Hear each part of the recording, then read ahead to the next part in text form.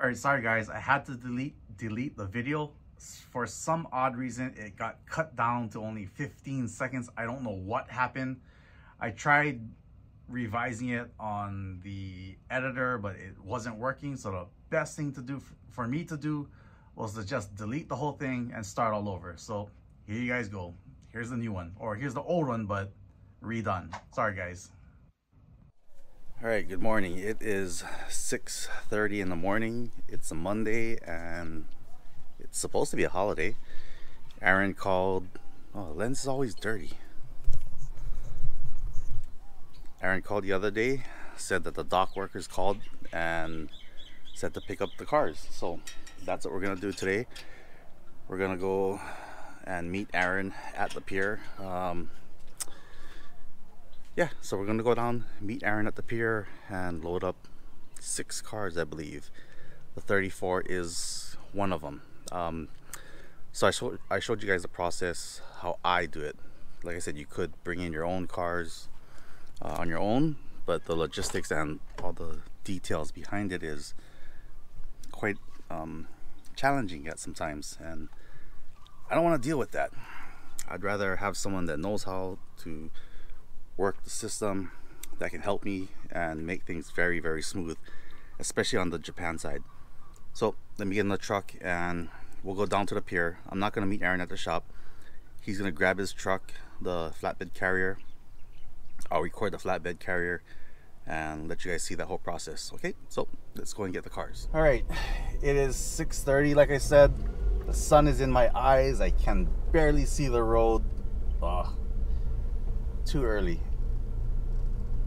It's kind of surprising that the dock workers are working on a holiday. It's kind of odd. I don't know, maybe they're just backed up and they want to get rid of all the cars.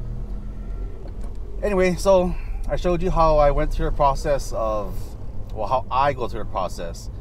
And like I said, it really helps to have someone that knows the system. It's very important to have someone that can look at the cars on the other end, and someone that you can trust that knows what they're doing, which is where Shane comes in. Shane knows what to look for in the vehicles. He knows what regions of Japan are high in rust situations, what areas are dry. So that's a big help. Shane will store them either under the covers outdoors, or like my 34s in a sealed warehouse covered. So both ways. His pricings are very reasonable, very affordable, and it's worth it. If I had bought these cars when I wanted to 10 years ago, wow, you could probably make about $100,000 per car, which is what a lot of guys are doing, which is what a lot of guys have saw as far as opportunities. Yeah. Anyway, so we're driving down to the pier. I decided to meet Aaron at the pier instead of driving all the way to his shop. Then both of us go to the pier.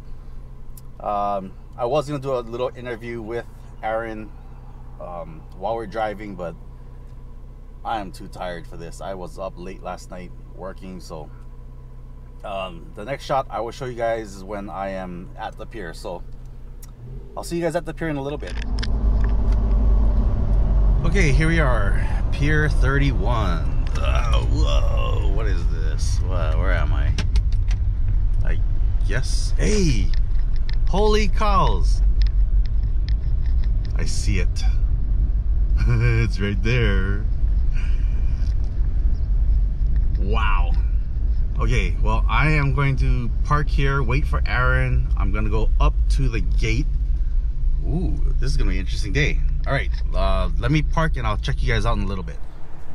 Okay, so I'm here. I'm not sure if the camera can zoom in and pick up, but there's a lot of cool stuff that Aaron has to pick up today.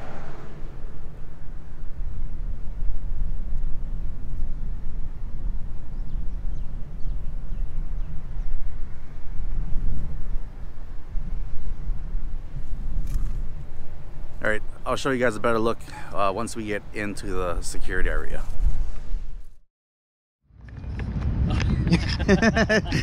You're on the wrong side of the driver's side on that thing. So what happens now? So Let me just turn this off. All right, so we've been sitting here for an hour now, trying to get the paperwork settled. So like I said, if you do this on your own, it's gonna be crazy hard. We've been here an hour. There's so many red tapes you gotta run through. Customs agents need to inspect the vehicle and sign off on it first. That's a whole separate entity. Then they give it to the dock workers, the stevedores. Their papers have to match those guys' papers. So one little mix-up and things are, yeah, we're stuck here for an hour now. We're gonna wait another hour and hopefully we can start picking up the car. This is beautiful.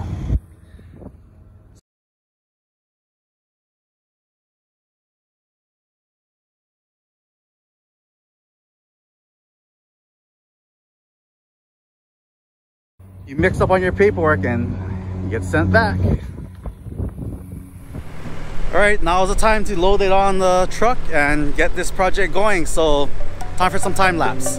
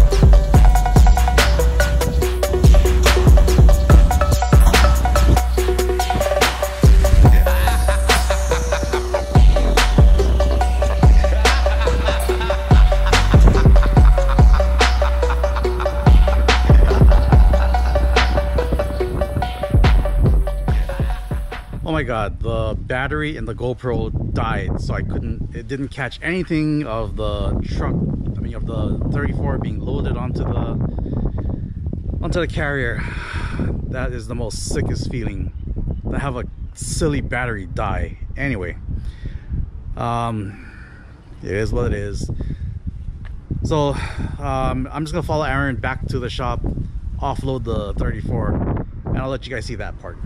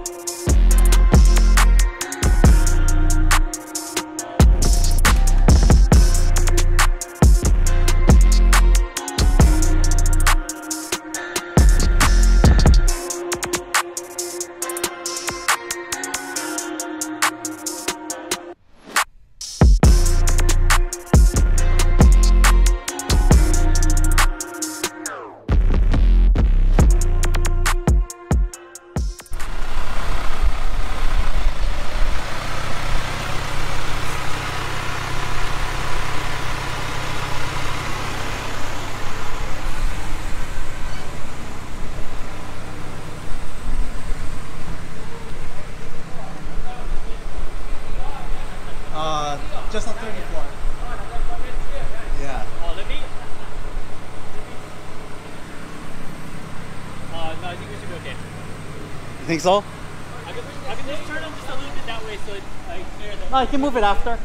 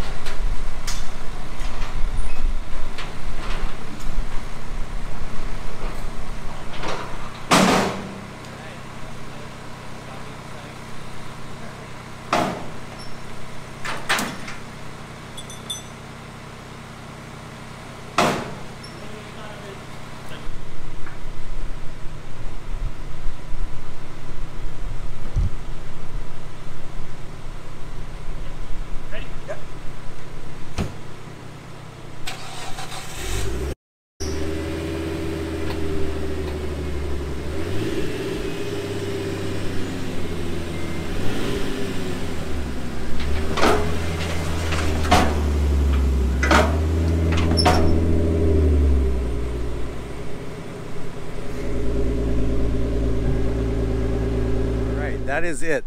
The car, the 34, is finally here at the shop.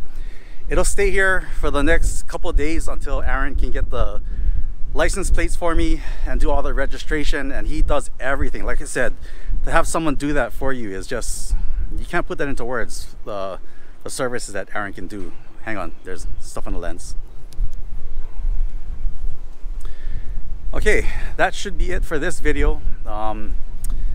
I guess the next one you guys will see is on Friday when I actually come and pick the car up and take delivery of it. I will bring my 35 out on that day. That'll be the first time I'm driving my 35 this year. Yeah, so that's it for now. Like I said, Aaron can help you guys with all your needs. If you find a car and you want to import it, he will help you with that. He will do all the paperwork. He will do the transportation. He'll do the shipping. He'll do the documentations. He'll do the federal licensing. He'll do all the port fees. So Aaron is worth his weight in gold. Like I said, he does have a ton of inventory. If you do want something from his inventory, mention that you saw my video, Infinite Projects. Aaron will help you guys out with whatever he has in stock, or he can source out for you, or you can source it out on your own and he'll do the transporting. All right, so there you go.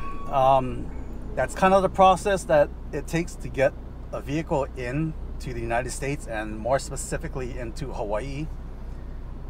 So for now, today is Monday. The car will sit at Aaron's shop until maybe Thursday-ish, Thursday, Friday.